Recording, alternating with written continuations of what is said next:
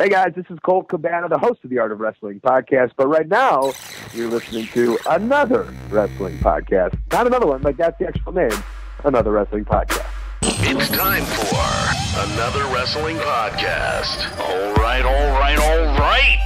Are you fucking kidding me? Guys, I got blocked again on Twitter. I'm your mark of marks. That's the most reliable source on the interwebs. The social assassin at your disposal, bitches. Welcome back to another wrestling podcast. Guys, episode 230. And on today's show, we have on Ring of Honor superstar, the Mercenary Flip Gordon. Me and Jonathan Benjamin will sit down with him and talk about Ring of Honor, Villain Enterprises. He's been injured, find out what's going on, and a whole lot more. Guys, can you believe it's been 2 years since Flip's actually been on our show? We had him on 2 years ago when I think he was just a few months into Northeast Wrestling. So look at where he is now 2 years later, one of the biggest names around. So we'll talk to him about anything and everything coming up soon. So stay tuned for that one. AnotherWrestlingPodcast.com. Like us, follow us, subscribe to us. Speaking of Northeast Wrestling, how you doing? Friday night, guys. We're gonna try to get out there, see what's going on with everybody, talk to the crowd, talk to some superstars maybe. We'll see what's happening, but Northeast Wrestling this Friday night, guys. A lot of things are happening this week, but can we go back to what happened last week, shall we? Shout out to Harambe, Credo. Harambe did not help my live Raw experience from Madison Square Garden, Cooter. I'll tell you, I'm excited. I rarely go to shows. I mean, I went to WrestleMania. I loved it. You got to go to WrestleMania. But, the top four, I'd love to go to a Rumble, a SummerSlam, all that kind of thing. I've been to a bunch of Raws throughout my life. I've been to them. I've done it. I've seen it. But Cooter, man, I don't know. I'm at that lethal weapon age of I'm getting too old for this shit kind of thing.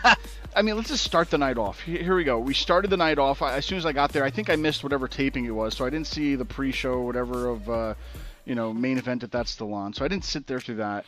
But I got there, and they started it off with R-Truth, and I forget the guy. He was a New York Nick. Cooter, who's his name? Do you remember? Come on, Enes Kanter. How could you not? I don't even watch NBA. I don't watch it, so I don't. Out of sight, out of mind. So I figured you would know him. He's a white guy. He's a white guy. The whole 24/7 championship, to where it's like we got a celebrity. Oh, let's give him a roll up and now make him the champion. I'm like, I get that it's supposed to be spontaneous, 24 hours a day, 7 days a week. But at the same time, like, can't people work for it a little bit to where this guy just rolled him up? Then they just have, like, other celebs just rolling him up to where now Truth is what, like a 19-time champion or whatever? Like, Credo, Pause. Pause. I can't. Pause. I got to do this to you because that was for the Madison Square Garden crowd. Enes Kanter is a familiar celebrity for that particular crowd in that building. He was a big fan favorite over there. So for him to come out there and turn heel on them, revealing the Boston Celtics jersey, he heeled on one of his favorite crowds. He wanted to play the rest of his career in New York. Opens up that jacket to see his Celtics jersey. Of course, that's a great television for the New York City crowd in Madison Square Garden. I'm calling bullshit on that one for you. It definitely was a great heel turn. But one thing, we all know that the WB, they are attention whores. They like to get any type of outside attention they could possibly get. This was on SportsCenter the next day. Like this, it was literally on SportsCenter. They got their coverage outside of it. It was on SI. It was on all sorts of other platforms, other media platforms other than the WB. So I understand why they went with this. I mean, granted, the outside people coming in winning the titles, I'm not too much of a fan of that. But for this instance, I agree with Cooter. I thought it was perfect because of who it was, and I thought what they were targeting, the outside attention they got. I thought it was great. I get it. I'm just all for this, like, I lay a finger on you, now I'm the champion. Like, it's like, okay, yeah, whatever. There's no meaning behind it to me, and it's like, it's getting more attention than your main championship. But anyway, that's the 24/7 championship. Now, the funny thing is that, well, it's not funny, but Austin, here's one of your last superstars who can get a reaction out of a New York crowd. I mean, just any other wrestling crowd. Steve Austin coming out. And what's sad is that I feel like you only have less than a handful now of guys that can do that. I think Steve Austin, The Rock, and The Undertaker, like anybody else, do not get those kind of big reactions anymore. So I think I get what they're doing, trying to draw people in. Yeah, we're at Madison Square Garden. Let's reminisce.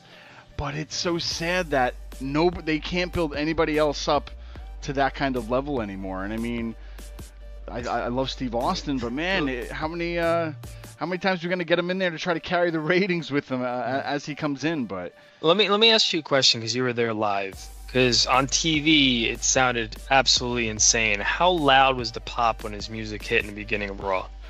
I'll tell you what, the loudest pops of the night were for Steve Austin, Samoa Joe. Joe had the whole place chanting his name, and it was deafening. And in my section, people love Baron Corbin, man. There was Baron Corbin chants, and we'll get to that in a little bit. But other than that, I mean, everybody else got regular, little pops here and there. But those were the biggest. I mean, they didn't like go crazy when Baron Corbin came out, but he had just like a lot of chants going on during the whole show. Starting to get that turn, Credo. Here, let me throw this out here while we're on it. Do you think Corbin is getting cheers because the last few weeks he's put on some of the best matches on the cards, or is it because it's New York and it's Bizarro Land? Well, it's like half and half though, because you had people like chanting against him and then chanting for him, and it was a mixed reaction for him. It was like a Cena reaction. Yeah, it was getting like that Cena sucks, or Kurt Angle, you suck or whatever, but something to that effect. Now, with that whole Corbin thing, I mean, we'll talk about the King of the Ring in a little bit, but I feel that being the King of the Ring needs to be the biggest tournament in all the land, right? You're WWE, you're on top of the mountain. This is your tournament. This is the tournament that's been around before any other tournament, if you will. And it's a big deal. I love Chad Gable. I don't mind Baron Corbin, but having these two in the finals, man, I really thought they were going to do something, either Ricochet and Joe, but on the other hand, for the finals, for me, it better be Chad Gable. I think if we just get over there right now. If it goes to Corbin, it's like I feel like we're going to that Wade Barrett route again, to where he wasn't the greatest wrestler. They just put it on him just to fucking do, the whole I got some bad news for you or whatever. But I'm hoping Gable pulls this out anyway. But that was just some of the reactions over there. Some of the things you were talking about. Oh, wait a minute, Austin. What's up? You mean Chad Gable? My sleeper pick. Oh, I was waiting for that. Oh boy, let me tell you something. Let me just throw this out here real quick, because you talk about how this tournament is supposed to be like the top of the. They never really looked at it that way. I always felt like they used this tournament to give you that next star, that next breakout star. That's how we got a Steve Austin with Austin 316. That's how we got a Brock Lesnar.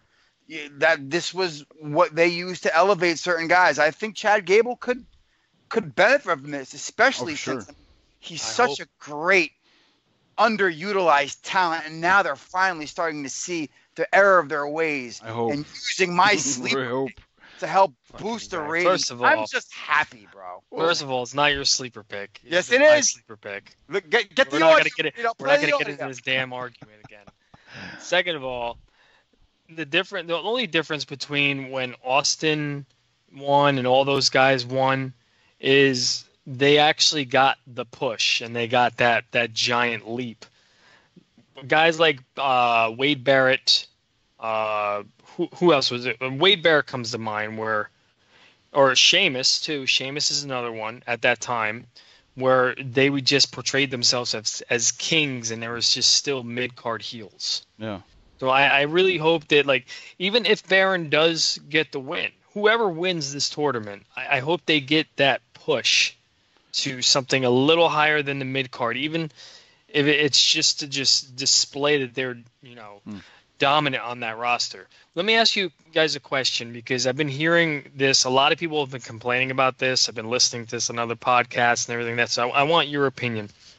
That Cedric Alexander had one of the biggest nights of his life. Yes. Inning AJ Styles in the Garden. Do you have a problem with the fact that the second he won that match, really was just going to say that. Austin's music hits and not Cedric's music? That bothers me. It bothered me too. It's like they're using Austin to just get these guys over, even though they kind of over with everybody, on the outside. I took that as Cedric. It's probably the biggest win of his career, especially in Madison Square Garden. You just beat AJ Styles, and you get the pin, and all of a sudden Austin's coming out. That made no sense to me. I get they want to give him the rub and use Austin to the best of their advantage, but I don't think they needed it.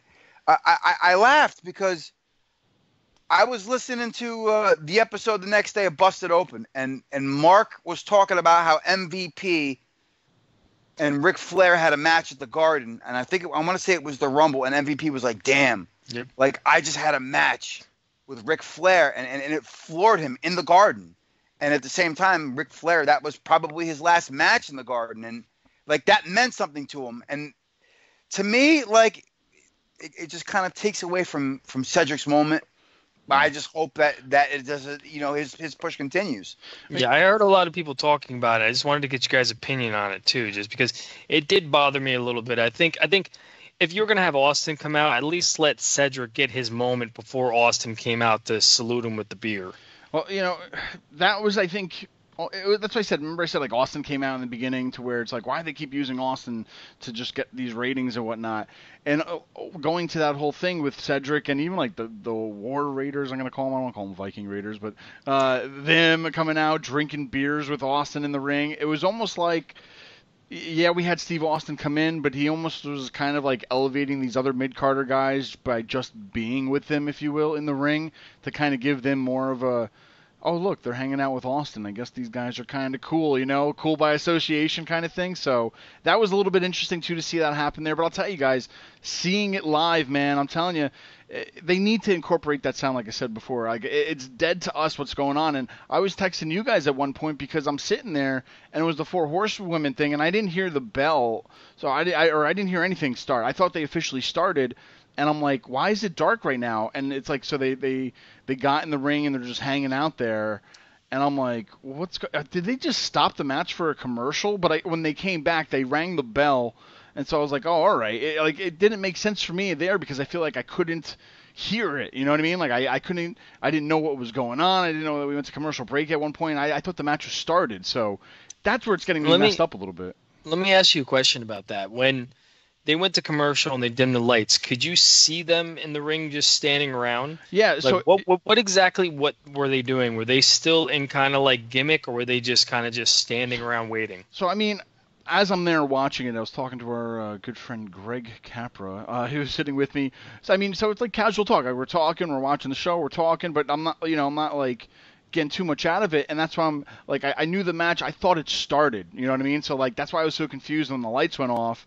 And then I think it was Bayley and Sasha outside of the ring, and then the other girls inside the ring. And so when it was dark, they all got inside the ring, and they were just kind of hanging out in the ring, just talking, not doing it. In their own corners. And then the lights came back, and then I heard the bell, and I'm like, really? They had to shut all the lights off for that? I didn't realize why even had to go dark or whatnot. They could have still set up and did all that stuff with the lights on, and it's just it's weird.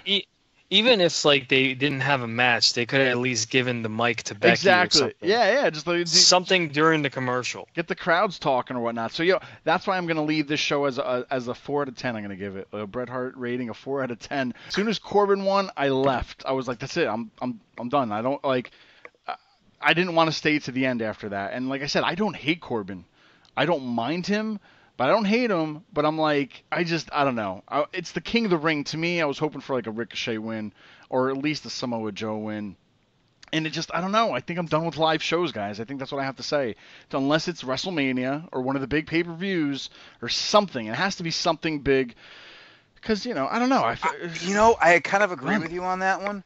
Because I look at it from the perspective of what we experienced this year at Mania, and we had a very unique experience being in the press box while Mike was freezing his ass off. Yep.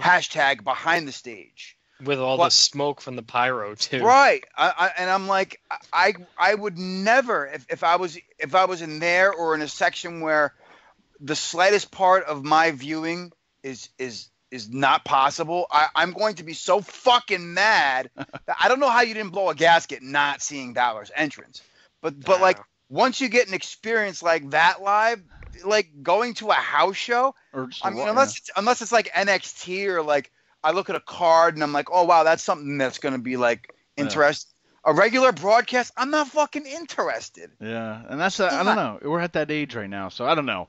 It's going to have to be something really compelling to get me to go there besides just being maybe free. But plus, like we discussed last week, it gets expensive. I know, man. Oh, yeah. Oh, my God. And for what? I mean, like, if I want to pay all this money, I want this to be Mania, or I want it to be some kind of thing that's like, oh, you went to Raw of January 20, like, whatever. It is what it is. The following announcement has been paid for by the New World Order. If you found $100 in the street, would you pick that shit up or would you keep walking? Of course you'd take the fucking money. So why do you keep picking winners and not betting on them, Credo? That's why, Cooter, I go to my bookie. It's fast, it's easy, and they pay you when you win. Let's face it, where you're betting is just as important as who you're betting on. I wouldn't be telling you guys to bet on them if they weren't the best. If you're going to bet this football season, bet with my bookie. Did you know you could bet on games after the kickoff? If by the second half it looks like your bet's going to lose, you can always just take the other side. If you're the kind of guy that likes to bet a little and win a lot, try a parlay. If all your picks come through, you'll multiply your winnings. And no matter how you bet, the NFL season is the best time of the year. Join now and MyBookie will double your first deposit. Use promo code AWrestling to activate the offer. That promo code is AWrestling, bitches. So visit mybookie.ag today. You play, you win, and you get paid.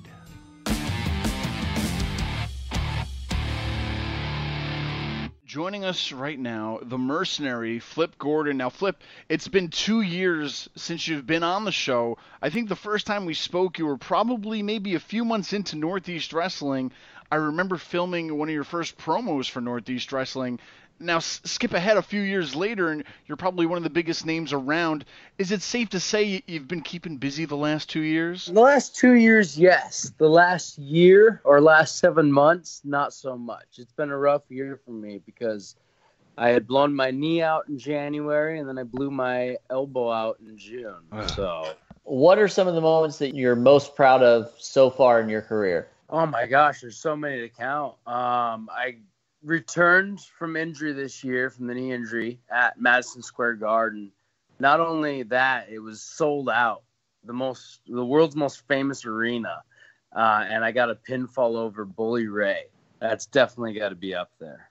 Absolutely. You're well known for your high flying style, but has being injured in the past has that had any effect on what you're going to be doing in the ring? Any moves in the ring now? Do you kind of second guess what you're going to do or no? I haven't really thought about that yet because I haven't even been in a ring yet since I've gotten hurt. I'm returning to the ring this weekend for Ring of Honor, so I'm hoping I get a little bit of ring time before then. I think as the Mercenary, I'm not going to have to do as much high flying, although I still can, and I think that I'm not going to be limited that much at all. But I think as the character, I don't think I'm going to have to. And I really want to be that. I want to be the Mercenary. A little bit of a heel turn, if you will, for you. Is it a breath of fresh air for you, maybe, being the heel now? I don't know if it's necessarily a heel turn or if I'm just, I'm tired of doing it a certain way that I was told. Now Marty's given me another option. And as a Mercenary, I'm just a hired hitman. I'm an independent contractor, just like professional wrestling, So if somebody wants to give me a job like Marty has, and he gave me the best offer. That's why Lifeblood didn't get me, because they didn't have the best offer.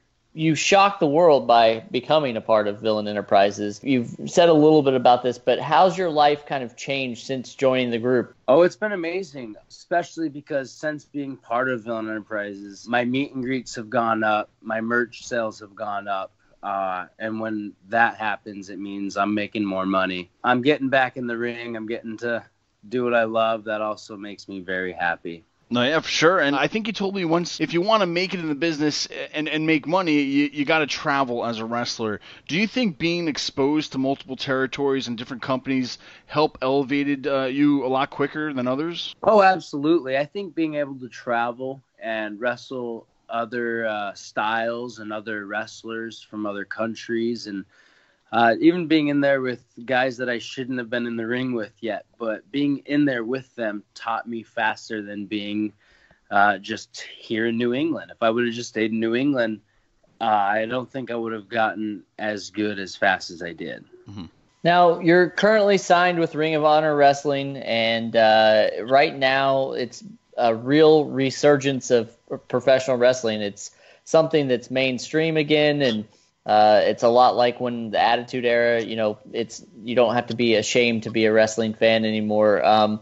What's your current take on the state of professional wrestling? Like, how do you feel about how business is these days? I think the business is booming, as they would say. Whenever there's more work, it's better for not only the wrestlers, but for the fans, because I don't know about you, but I love ice cream. I love vanilla ice cream. Not everybody likes vanilla ice cream.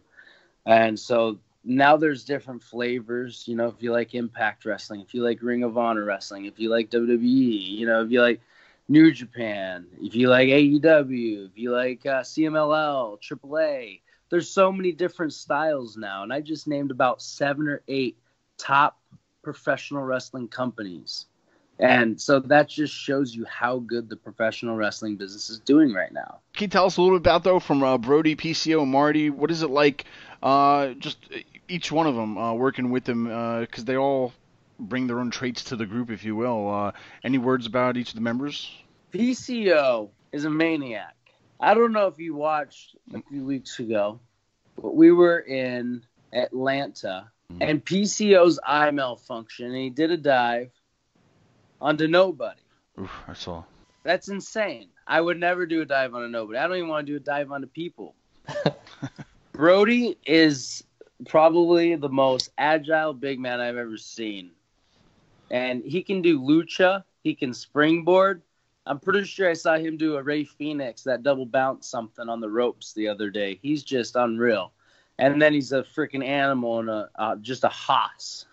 You were just in Chicago as part of the second annual Flips All Outside Party. What were some of the highlights from the weekend? You got to see a lot of fans. Anything that really happened that you were excited about that weekend? It was a fun time. I've had a few weeks off, obviously. Actually, I've had like 2 months off being injured again. So it was nice to be able to see the fans, to see Marty that weekend at Pro Wrestling Tees. We did a meet and greet together. Marty and Flip take Chicago.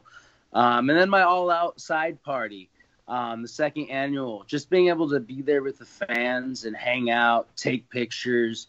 And we actually had a dunk tank, which was so awesome and so much fun. And Brian Cage came out to support, and Brian Pillman Jr. came out to support.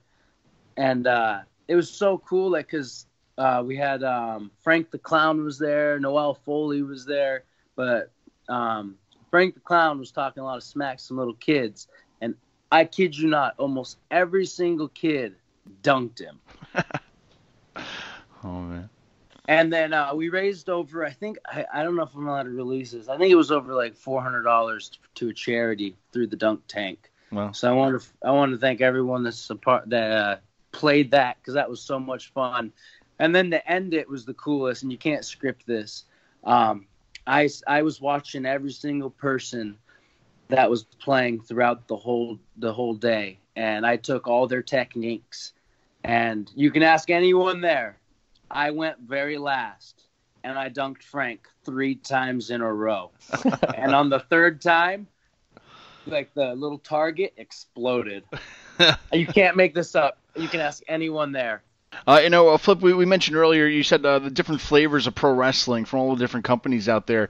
I think one thing that I loved about Ring of Honor was that how they would work with New Japan or CMLL or whatnot. Do you think that's probably maybe the future of pro wrestling, to where more companies are just going to interwork with each other in a certain way, I guess, where certain guys go somewhere and certain guys go somewhere else or whatnot. But do you think more partnerships like that is maybe beneficial to companies in the future? I do think it would be very beneficial for a lot of companies, just for the fact that you wouldn't know what could happen. Mm-hmm. You know, like me and Brian Cage, we're good buddies. You know, he's Impact World Champion. We're also co-holder of WSW Tag Team Champions over in Australia. Mm-hmm. Now, if Impact and Ring of Honor were to work up, imagine if we were to tag together. You know, maybe go to New Japan and tag together. You know what I mean? Just for that. But I mean, when you work together, I think it creates more opportunities. Also, I have a lot of goals. So, like, I want to go work in Mexico. So if I have a goal, being partnered with CMO helps me with those goals. Mm-hmm. I wanted to go to Japan. Being partnered with New Japan Pro Wrestling helped me reach those goals. You know what I mean? That was one of the selling points on me for Ring of Honor, and I think that's a selling point for lots of people. That's why they like Ring of Honor, is because you don't know which CMLL guys are going to come in. You don't know which New Japan guys are going to come in.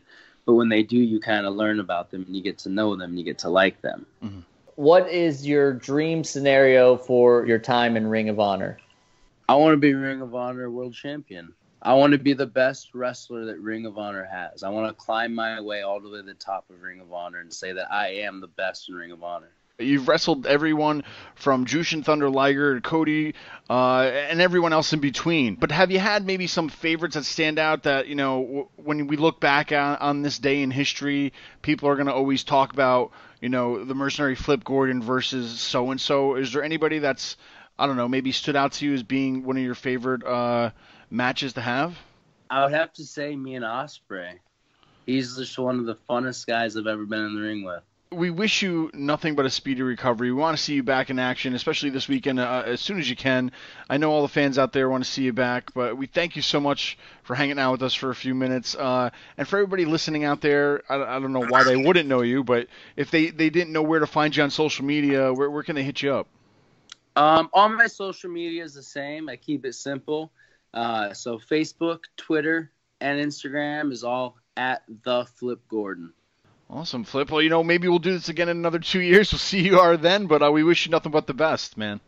Awesome. Thank you guys so much. I appreciate you guys having me. Thanks for coming on the show. Of course. All right, well, thanks once again to the Mercenary Flip Gordon. So Bayley last week had the whole heel turn, the whole chair shots, and I thought that was it. You know, that was a big heel move. I thought we were going to get full-blown Bayley heel, and, you know, we didn't get it. Everybody knows you never go full retard. What do you mean? Check it out. Dustin Hoffman, Rain Man, look retarded, act retarded, not retarded. Count two picks, cheated cards. Autistic, sure. Not retarded. You got Tom Hanks, Forrest Gump. Slow, yes, retarded maybe, braces on his legs, but he charmed the pants off next to him and won a ping pong competition? That ain't retarded. Peter Sellers being there. Infantile, yes, retarded, no.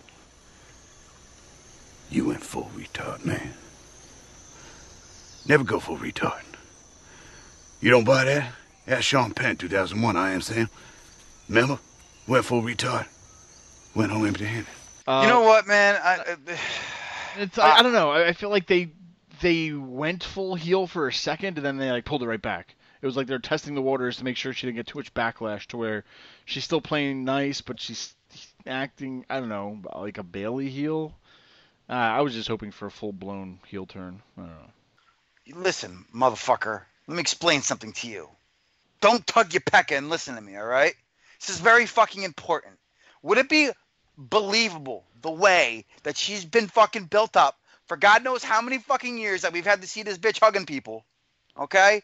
And now all of a sudden she's going to start smacking people with a chair? It's not believable. So a little bit edgier chick who's still going to give you that hug and then maybe flip you off when you walk away, that's kind of okay with me, because to me it's a little bit more believable.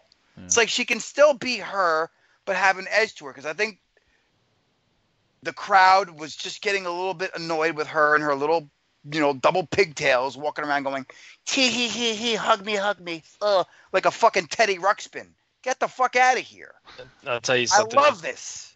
If this was the Attitude Era, she wouldn't be hugging people as a heel. She'd be tugging people. Just giving all little tugs backstage. The hug and tug. The hug and tug connection. Oh my God.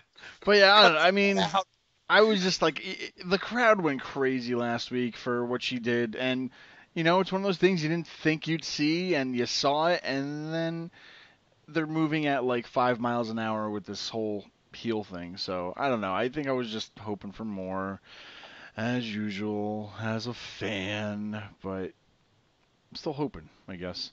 Now, guys, next week we're going to be talking about, NXT Live on the USA Network. They are moving off of the WWE Network, but there's a catch.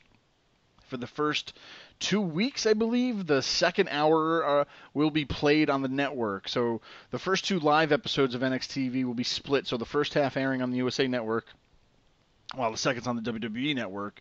And then the first full 2-hour live show that will begin airing on USA will be starting October 2nd, which is the same day that AEW show premieres on TNT. Now, I get it because they're still like in cycles of shows to where some show still holds that slot, I think, for another 2 weeks. So yeah, then, what show is that? Because I guess they said it's the last 2. Which one is it? Suits.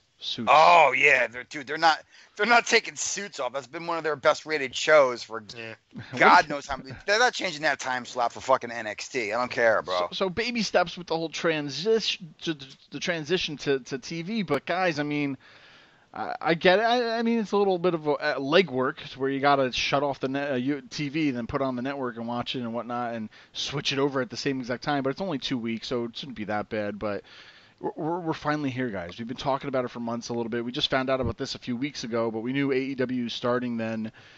It's starting to take fruition. Things are changing. Cooter, isn't there new announcers switching over to an NXT? What's this? I mean, no, it's the same announcers, but here's the catch. Now that they're going live, you got to have Nigel McGuinness in Full Sail every week. So it's I guess maybe it's a cost-cutting measure because he was doing 205 Live after SmackDown with Vic Joseph every week, and they just replaced him with Theo Madden. People like you guys and myself, like, we will watch NXT, and in that second hour, we will tune in to the network. Do you think a lot of casual fans are going to do that same thing? If they have it, yeah. Yeah, it's a little bit of legwork to where it's like, I got to shut this off and then put it on. I mean, it's not that big of a deal, but it's like... How hard is that? Really? There's some people. It's the flip of a fucking remote. Everybody's got a fucking app on their TV. It's 2019. If it's taking you more than 3 button pushes to turn the fucking WWE network on your goddamn TV, then fucking take the rabbit ears, throw them out the fucking window, do what you gotta do, but just switch over. It's not that fucking hard. I agree with you. I 110% agree with you, Cooter. But we have people today, to this very day, that still ask for links to stream events on the from the fucking network. That's it. So that don't have the network. So where can I watch this pay-per-view for free? Yeah, I also watch it. Well, what do you mean? Just Google it. Does anybody know where I can get a stream to watch the second hour of NXT? That's more work than just fucking signing up for a subscription. Exactly. But honestly, like, a lot of people today are so cheap. They slide in my DMs. Give me that link, bro. Well, they will go the extra mile to get that link than to actually sign up an account that will take 5 minutes. And, I think that's the biggest thing that's going to affect this whole thing, I think, is people are cheap. Right there, you said it. Now, I was cheap the last show. I didn't want to pay $50 for it. I looked up the stream. I mean, when I'm paying $9.99 a month, I don't mind it because I get all these pay-per-views, I can get all these shows. But when you're another company charging me $50 a month for just your pay-per-view, you know what I mean? Like, that's a lot of extra money to where I think their first moves are going to have to be to partner with Bleacher Report or whatever to just have their shows on it for like a monthly, whatever their monthly fee is kind of a thing. And I mean, honestly, if you ask anybody right here, you don't have a girlfriend, you don't have kids, you're just out of high school, okay. But when everybody else in the modern age that has to work every day and whatnot, you're not going to be dropping your money every month, $50 here, $50 there, just for an AEW show. To where, I mean, am I right? I know there's diehards that are going to do it, but I'm not fucking paying $50. It's got to. And you know what's crazy is I'm actually considering getting rid of my WWE network for that simple fact that because I'm also a Hulu subscriber, and all of the shows, Raw, SmackDown, I can watch the next day, and 205 Live gets put up the next day. Is Main Event and Superstars is on fucking Hulu. All their NXT and the NXT takeovers are also on Hulu. Really? So what the fuck am I paying $10 a month for? Yeah. It's weird. No, I'm on Bleacher Report right now because I just wanted to see if they had like any monthly subscriptions or anything like that, and it doesn't look like they do. I think you have to just buy events like separately. And I just stumbled across Double or Nothing from May. Yeah. And they still have it listed as $50. Jesus, really? Yep. Man, that's the thing. I'm saying that's going to be the biggest thing right there because they're going to be like, well, why aren't we selling pay-per-views? Because it's fucking $50 a month. Like, I mean, there's so much, like, New Japan Network, WWE Network. Doesn't even, like, Impact have, like, that on Twitch or something you have to pay for? Or is it, they're free still, right? So yeah, Twitch is free. So, I mean, but I don't know. I think that's just the day and age we live in. So that's going to be an interesting thing, if you will, of who's getting these, who's actually paying that much a month for all these shows. Yeah, I'm surprised they haven't spent. I'm surprised they haven't spent the money on infrastructure for something like that. I mean, I get you need to get a roster, you got to get a TV deal, but you know, to keep people's interest, and that's the other thing. How much of a cut of that $50 do they get? Because somebody was explaining to me how pay-per-view buys work and what the percentage is, and it was like, whether it was right or wrong, the numbers are like staggering for what they get. So for them to be able to almost like sell the farm for $10 a month and cut the middleman out, I'm surprised AEW didn't try doing that off the bat and having a network and at least starting their television show off of their network so they can start selling that first. Well, I don't know what the cost for, like, if you wanted to buy Double or Nothing on pay-per-view, but on Bleacher Report, I'm looking at it right now. It's still, and this is an event we watched in May. Yeah, it's passed a long time ago. They still have it listed. If you want to watch Double or Nothing, you have to pay $50. I'm looking at it right now, $49.99 for Double or Nothing. Wow. You would think that a major fucking income stream would be merchandise, yet they're letting the wrestlers sell all their own shit on Pro Wrestling Tees. The pay-per-view deal and the streaming services are like getting the major cuts of these fucking buys. At least I would think. At what point are you like pricing yourself out of the game and not making enough money off of your investment? Yeah, because I mean, like, honestly though, I mean, that's a good. I want to ask everybody that seriously. Like, oh, okay, yeah, you're gonna buy it, but I'll tell you what, I was all down to buy the first one. I wanted to buy. I had to buy the first one. I wanted to see it. I saw it, but after that, then the Fighter Fest I think was like 10 or whatever it was. It wasn't 50. It was was free. It? Yeah, it was free. So then, okay, you got me with a free one, and then I'm back to another $50 one, and I'm like, there's other stuff going on this month. I don't want to pay for it. So that's, excuse me, I think it's gonna be the biggest thing at the end of the day. Well, here's the thing too, and I forgot about this. Bleacher Report's owned by Turner, by TNT. Oh, that's so true. I don't know if this is like, I don't know if they get more of a percentage or if it all goes to Turner. I don't know the logistics behind that because I know AEW has a deal with Turner, so AEW is on Bleacher Report. So the logistics behind that, I don't know exactly if they get the majority of the shares. That's the other thing. It's also on pay-per-view, so. Yeah. Pay-per-view isn't owned by Turner, so it's a fucking very weird situation. Unless it's just Turner saying, "Hey, we can give you another outlet," But it's weird. Yeah. I guarantee you, if I don't have Time Warner or Spectrum or anything right now, I have Sling TV. But I guarantee you, if somebody listening goes on to their pay-per-view provider and can go on their demand and try to find Double or Nothing from May to try to buy it, I guarantee you it's not $50. It's probably like maybe $25, $19.99 at most, just because it's old. A little bit of a change this year coming up for the Royal Rumble, though, because Worlds Collide is going to be replacing TakeOver during Rumble weekend. And we saw this at WrestleMania. It was a great concept of having stars from NXT go against stars from SmackDown or Raw or whatnot, and just all the brands having a match with each other. And I think that's awesome.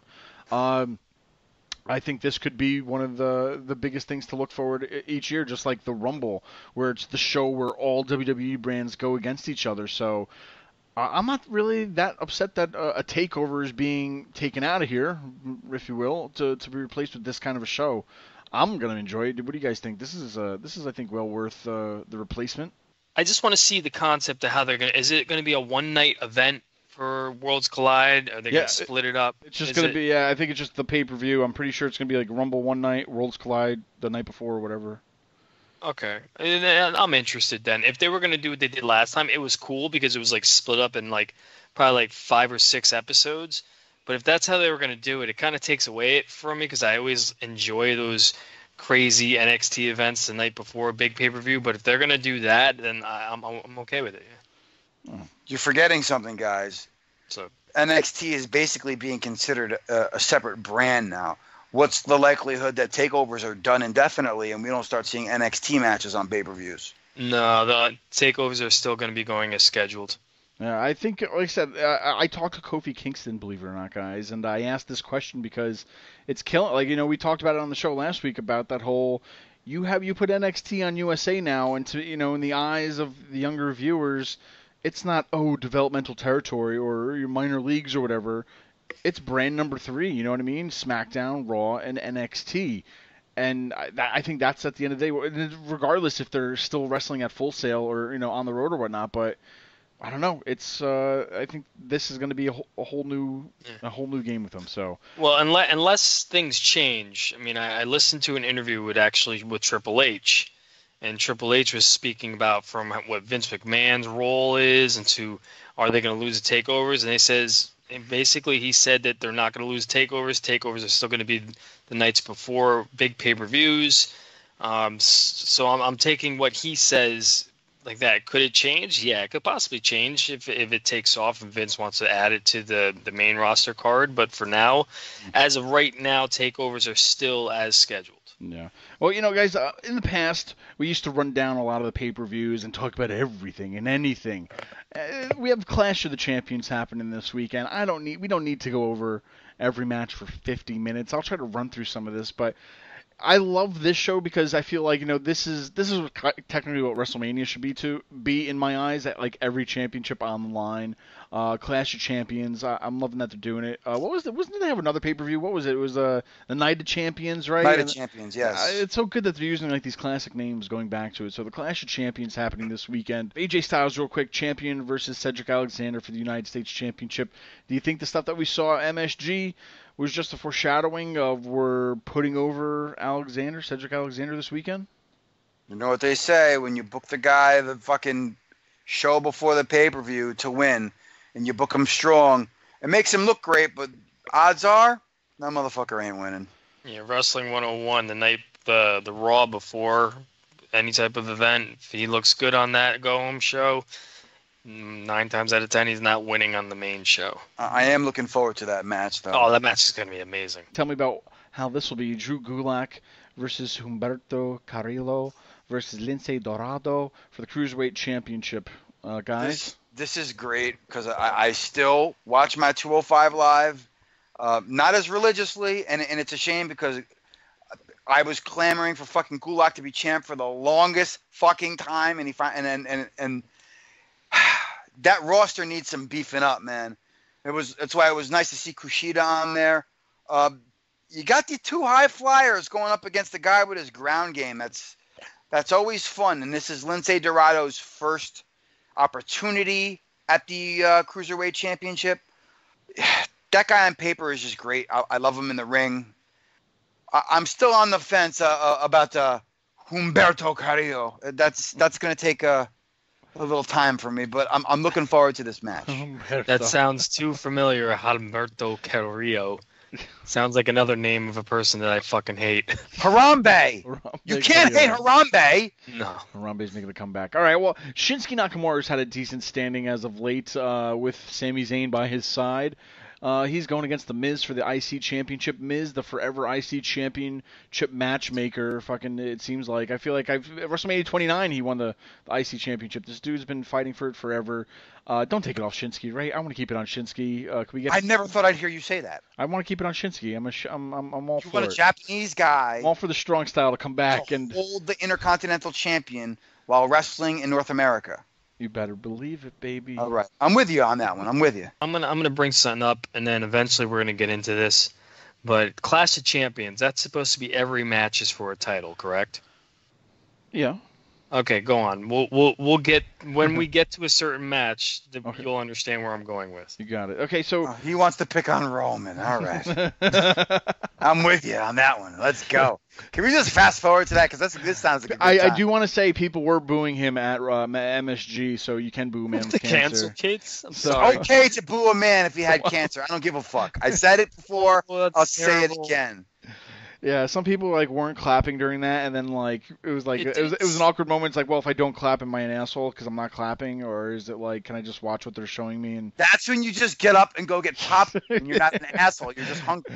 All right, fast forward. For me on TV, it sounded like the crowd was applauding him and we're cool. How was it live, honestly? Well, that's what I was saying. It was funny because my section, my side, they stuck Credo with other derelicts. It wasn't me, but people around me he came out. When they first played his song, it was boo, and then he's like, "Well, I'm here today to bring these cancer people." Then it was like, "Oh, boo," people started trailing off. "Oh, fuck, they're bringing out the kids," and they always do it. We can't boo him because he's bringing out. Anyway, it was a mixed reaction. The beginning, it was still boos, and then it was like, "Oh, fuck, he's doing something with kids about cancer. We can't fucking boo this." And oh, Mike, you know what I love about this?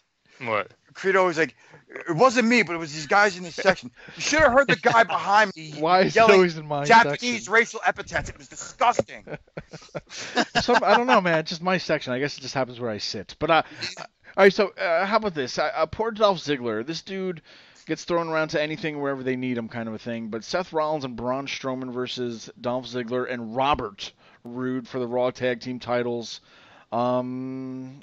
Do they have to take off the tag team championships off these guys so that they can have a successful championship match later? I think it might happen. I'm surprised you asked that question and you didn't go into your usual. Why do we just got to throw two random guys together to make it? Part of my whole poor Dolph Ziggler spiel. But that's the thing. In this case, it's one of those teams where I'm kind of interested in it. Just it's because, Sheamus and Cesaro, I think a team like that. They mix one of the well. two random ones where it would actually worked. Yeah. I think this team could actually work. If they start, dressing a little bit similar. They got a little bit similar. If Dolph Ziggler starts coming down though wearing a fucking Ric Flair robe like Bobby Roode, I'm changing the fucking channel. But I'm interested. I will lose my shit if they do the typical WWE thing and mash their theme songs together. Oh, I hate that. I will lose my shit. Oh, I'm in the gym. I'm working out, and I had the WWE themed playlist. It's got 600 themes on there, and the Jericho one came on. Oh my god! I wanted to punch a fucking baby. There you go. And what happened? You know what came on right afterwards? What's that? I'ma go hard. I'ma go hard. Oh fuck! I can't escape the fucking song. I had to download the fucking thing. Well, at the end of the day, Dolph, I think Robert Roode, then I guess would be a good tag team champions. I'm with it. You're with it. Yeah, I could see it as. Here's my thing. I'm okay with it and I'm with it as long as Vince doesn't screw it up. Yeah. Because we all know how much Vince cares so much about the tag team division. I said it sarcastically. Yeah. All right. Well, Bayley, the not full heel Bayley, will be taking on Charlotte, who could possibly win her 10th motherfucking women's championship. 10th. In her hometown. It's been 2 years and she's a 10th. It's in her hometown there. She ain't winning, bro. 10 times, sorry, I get it. I feel like it's a Sasha run-in, whatever, interference, Bayley retains, yada, yada, yada. Mike, we're at the point of of the non-championship match at the Clash of Champions. So technically, shouldn't this just be on the pre-show? Because, I mean, Roman Reigns versus Eric Rowan, a no DQ match. This feud's been kind of weird, to where it's like, I'm just waiting for the surprise factor. Everybody's like, Luke Harper's going to show up. Something's going to and I don't know. I feel like Daniel Bryan did a great job of putting over Rowan, but at the same time, I'm like, Daniel Bryan doesn't even have a fucking match. This storyline has been built great, though. It's a shame that it's on a pay-per-view, like you're saying. Doesn't it feel like something big has to happen out of this? Like a Luke Harper has to return and join Rowan, and I don't know, or is that just me wishfully thinking? I think I understand where you're going with. I think there's something else to it. You know what I mean? Like they built it up. Like who was the driver? They haven't announced yet. Either that, or it's just a really big fuck you from Vince. Because if you really look at it, it's like, haha, they can't boo the guy who had cancer, haha, and oh yeah, we're putting him on Clash of Champions. But he's not even in the main event, and he's not fighting for a champion. They can't say I'm cramming him down their throats now. That's really what it is when you think about it. It's a lot of fucking matches for a B pay-per-view, man. I'll tell you that. And especially have a match on there that's not for a championship match. And if they do run out of time, if they nix any of these matches, and they don't nix a Roman Reigns match because it's not a champion, and for the Clash of Champions match, it'll be weird. Now, Kofi Kingston, the WWE champion, versus Randy Orton for the WWE championship. Great storytelling with that whole 10 years thing. I asked him about it. Didn't make the cut on my interview, but 10 years later, he even brought up the fact about how, Randy didn't want him to win it or to do anything, or he botched a mistake in the Garden and he botched a finish or something, and Randy blew up on him. And I remember I always hear stories about this all the time where Randy Orton didn't like it and it cut somebody's push. I remember him with Mr. Kennedy. I feel like he hated Mr. Kennedy for some reason, and they cut his push down. Kennedy dropped him on his head like an idiot. That's a different story. Well, but I mean, it's like something to where somebody messes up in a match against Orton, and then he does something to him and kills their fucking career. And 10 years later, though, Kofi Kingston, man, could this be a loss for Kofi Kingston, or are we gonna outshine Randy Orton at the Clash of Champions? The dream continues, baby. I'm telling you, this is a hot storyline. It's a nice way to have him get his revenge on Randy 10 years later. This is a situation where Randy doesn't need the belt anymore. There's plenty of guys on SmackDown that could benefit from it. Randy's always going to be a top star without that belt. He's reached Triple H status. He doesn't fucking need it. So there's no point in putting it on him. Save that fucking loss to somebody to somebody who's gonna be on the show the next night, because Randy Orton ain't gonna be there forever. Yeah, and Sen, too, I was watching football this past weekend, and every commercial during because we watch 5 or 6 games at the same time because we have 6 TVs. Every commercial was a WWE SmackDown commercial for Fox, and Kofi was one of the the prime people in that commercial with the WWE Championship. So I'm pretty sure that Fox. I mean, I could be completely wrong, but I'm pretty sure Fox wants to see Kofi coming in as their champion right now. All right. Well, I mean, I love the build. This would be a great WrestleMania match, I think, just with the history of that, to where they could build something out of this. But a Kofi Kingston win, I guess, at the end of the day. Now, the last 2 matches, Becky Lynch, champion, versus Sasha Banks for the Raw Women's Championship. Guys, I mean, I know she's on the cover of the fucking 2K20 with Roman. Is her whole movement still working for you guys? Is the man still as hot as it was? Or, do we ride this wave a little bit longer? Or do we, I don't know, switch it up a little bit and give it to a returning Sasha Banks? So this is what I'm going to say. I mean, the man whole gimmick is starting to fade off a little bit, but I'm excited about this match. And for the reason why is because in 2015 at TakeOver Arrival, it wasn't Arrival, it was one of the takeovers. One of my favorite matches was Sasha versus Becky Lynch on that card. And I think Cooter, years ago, you and I discussed this match when we used to do the YouTube stuff, how incredible that match was. So I hope that they have that same magic and chemistry coming this Sunday. And honestly, for me as a fan, like the story with them two has been good. I'm kind of taking the man gimmick and everything else and just putting it to the back seat, and I'm just going to try to enjoy a good wrestling match. They haven't really crammed the man gimmick down our throats. And I think it started dropping off for me when they started the whole acknowledging of the relationship with Seth Rollins thing, and people were like, it wasn't something that I think most fans were enjoying. It just is what it is. I hate it when they try to blur the lines of reality and storyline, and that was one that just wasn't working because it was very awkward. I think once they removed her from that situation and him from that situation, her steam started to pick up again. Yeah. And with the return of Sasha, the way that she came out like a bat out of hell, and she looks great. The very little ring rust from what it looked like. She definitely must have gotten some reps in at the PC. And I'm looking forward to this. This is one of those matches where I'm like, I would rather see this at the top of the card than Seth and fucking Braun. Now, Credo, you mentioned to me before, like, I don't want to see it go back and forth.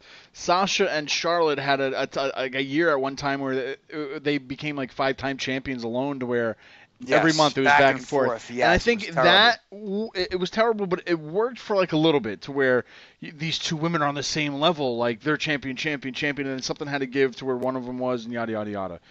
I get that.